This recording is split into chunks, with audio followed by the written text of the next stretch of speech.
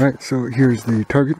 This is, that's where I was sitting. It's like my little sniper nest. About 40 feet away. 40, 35 feet, roughly around there. And this is, me sighting it in. So, I wasn't going for groups. I was always just aiming at the center. These were my sighting in shots. So the crosshairs are like this, and like this. So I knew where to hold. And it doesn't have to be perfect. I could mess around with it even more and, you know, shoot some more pellets through it, but I don't got a heck of a lot of pellets, so I'm happy with that hold. So I just gotta know I gotta hold off the target about that much. So right there and right there. And that's what I did for this target, and it seemed to hold true. Look at that. That's my thumb is easily smaller than a squirrel head. Squirrel head's about that big, so at 40 feet, I'll take that. With my rifle sighted in and a couple of pellets in my pocket, I was ready for the squirrel hunt.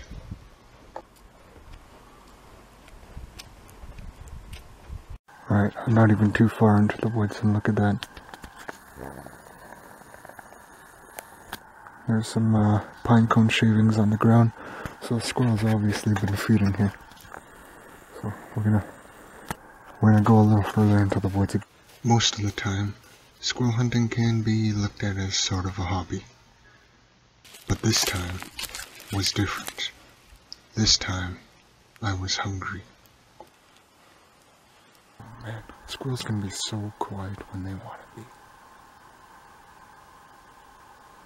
They're in their element out here too, because they can move along these woods without making a sound. Not me though. He's over there. Let's go get him.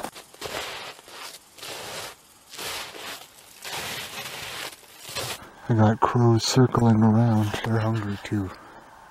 But I've been on this squirrel's ass for so long. So if they were to take my kill, I would be so pissed. Right. Let's carry on and try and find this guy. So we chased him down into here. Now we're just looking for him. We've only heard him, we've not seen him. By this point, it was more than clear I wasn't the only one hunting this squirrel. Son of a gun. Okay, I heard him more off into that area. It could just be different squirrels. What if they... I just have a picture in my head that they're just laughing at me. They're like, let's leave this goof off into this area. No, let's lead him over here. Let's lead him over here. Lead him over. They're leading me further into the woods. By this point, I was becoming desperate. It became sort of like a tug of war. The crows wanted the squirrel just as much as I did.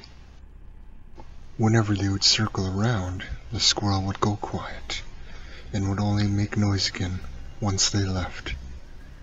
But when he made noise, it was more than clear that he was further into the woods. Just crossed that area. That's the area I was in. That's where I was hearing those squirrel barks. And I decided to cross it, and now I'm into this woodland. Ooh, man, I hope I don't have to go any further than this. After only hearing the squirrel for the better part of 30 minutes, I finally spotted him, and I was more determined than ever to not walk home empty-handed. I raised my rifle up and steadied my crosshairs on the squirrel, but only to miss. This puts me into a little bit of a panic mode as the squirrel scurries off.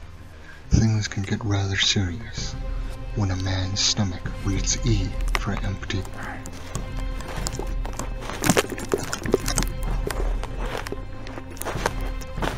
Worried from that missed shot, I glanced the treetops and surrounding forest for any signs of this squirrel that I've been tracking. Thankfully though, I spot him.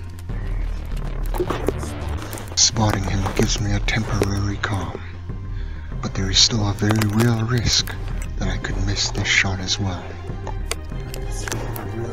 Not wanting a repeat of the first shot, I positioned myself well and control my trigger pull this time, leading to success.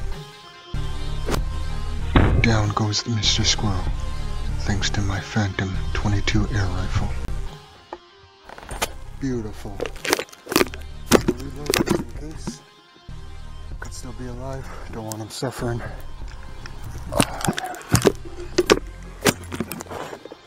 Although the movement that you are seeing now is the result from a full-on headshot. Oh no, he's dead. Direct shot. Out of respect for the squirrel, just in case, I still go point blank and shoot him in the head, just to make sure he's not suffering. There we go.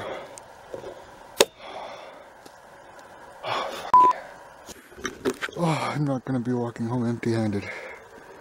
Fuck yeah. When you get through a successful hunt, there ain't no better feeling. I could hardly contain my excitement here. Just beautiful. Look at that. Right in the head. Just a beautiful squirrel. Big squirrel. And my God, it is such a relief to know I'm not gonna be walking home empty-handed. And man, oh man. I had to go really far for this squirrel. And to finally get him, I'm the happiest squirrel hunter on this planet right now. Alright, ladies and gentlemen, we're just making our way back home. We went in about, oh I don't know, 500 feet into these woods. It started out just by my house, which is pretty insane. Pretty insane the adventures you go on, even in small game hunting. You know, I didn't think I'd get this squirrel. I was becoming a little doubtful, but I always had in the back of my mind that I wasn't gonna give up. And, ooh, just stepped in some mud. And it's that mindset that got me to where I am. And it's because of that that I'm walking out of these woods with a squirrel in my bag and not empty-handed. So, we're heading home. We're gonna skin the squirrel up and we're gonna cook him up tomorrow. But yeah, that was an awesome hunt. And I'm so glad I was able to bring you guys along. Lacroix is situated very far from civilization.